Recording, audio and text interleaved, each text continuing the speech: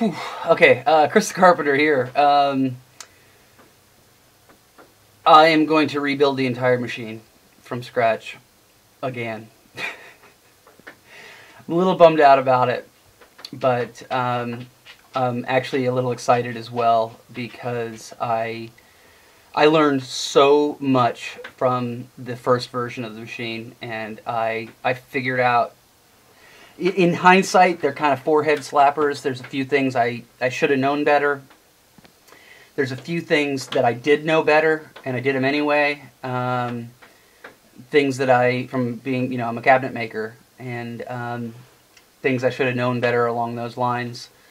And then just some things that, again, I can't stress enough, there's so many obvious things in hindsight.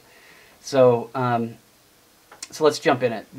The very first thing comes from a guy named Norm Abram. Norm Abram is a carpenter, woodworker, and a cabinet maker on public television. He's up here in New England, in the States, and he is he's a master woodworker. He's phenomenal, and one of his philosophies is don't measure, and it's one that I hold true, and I believe in wholeheartedly. Don't measure. If you were to measure a board 30 inches, mark it with a pencil, put it on the saw and cut it, and then you were to take another board and mark it at 30 inches and cut it, those boards will never be the same length, ever. If you, so I guess the point I'm getting at is your accuracy comes out of order of operations. Your accuracy does not come out of precise measuring. Precise measuring is great, but order of operations is where your accuracy comes from. And then beyond that, and I can show you examples of that here in a second.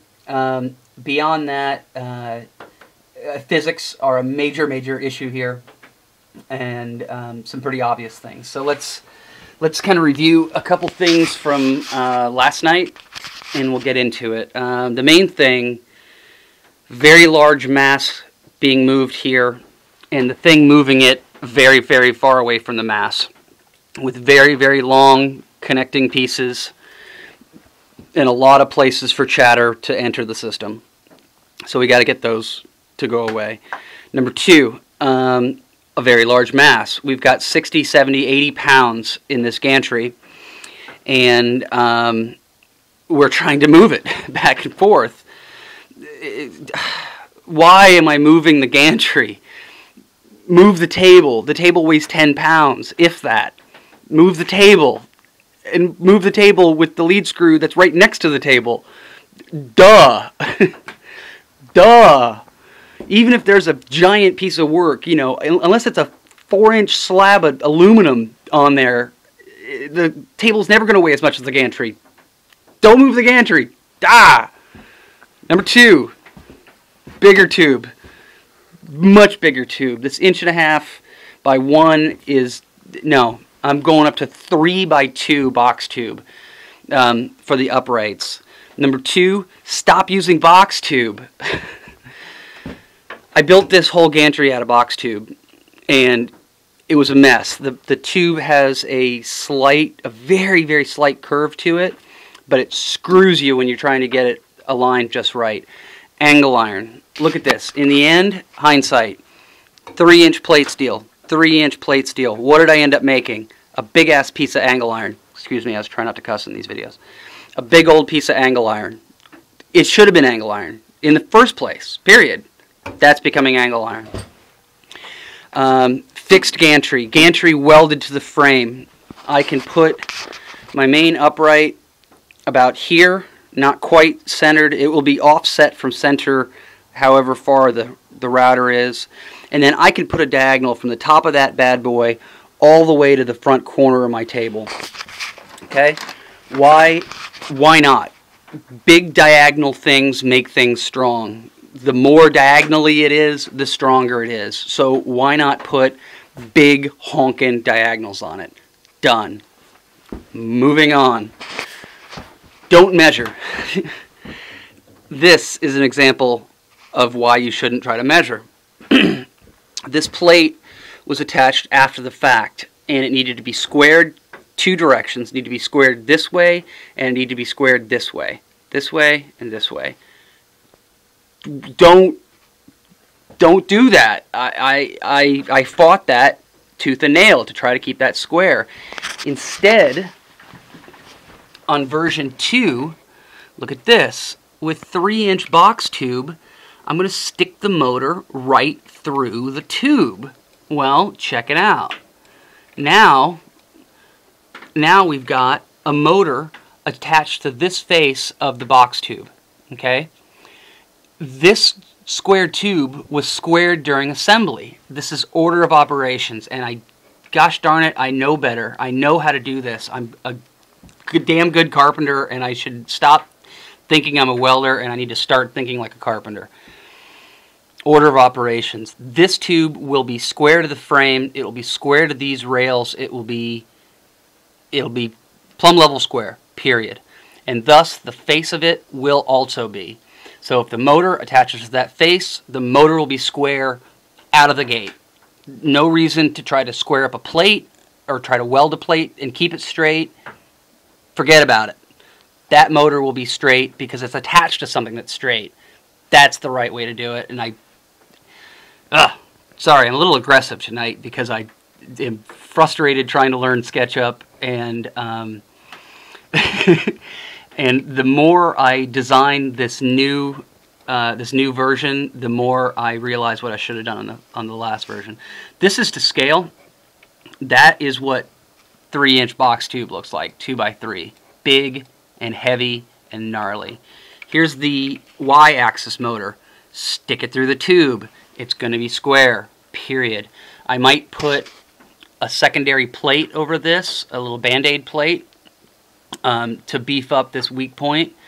But again, we're talking 3 inches wide, so it should be good, even if I don't reinforce it. Here are the glides inside for the table. I'll run the table, the glides, the bearing blocks on those glides, and then the table will sit just above this rail and slide back and forth. Duh. The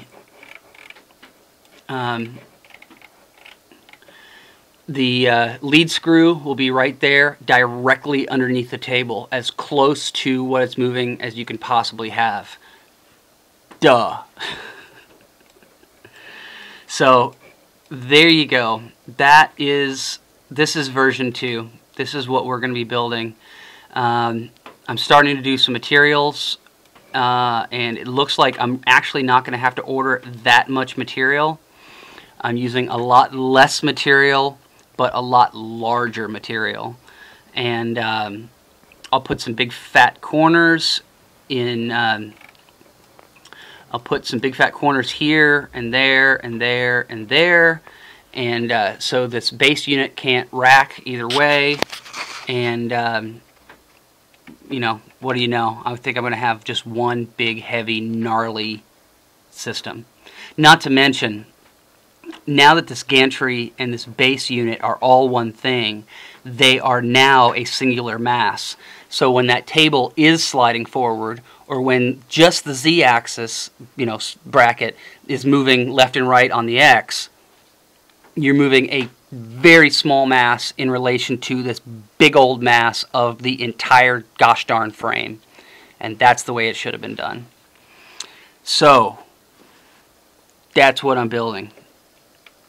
Probably going to call Turner here in the next couple days, get a truck here and get some steel delivered, and start putting this thing together. There you go.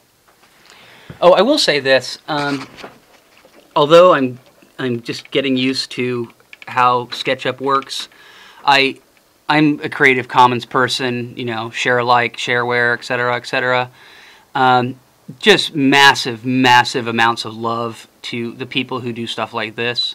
You know, I looked at the repository, the Google SketchUp parts list, and anything you could ever want, someone has already drawn, i.e. Chinese-made bearing blocks for ball screws. It was right there, and that's exactly the model I have.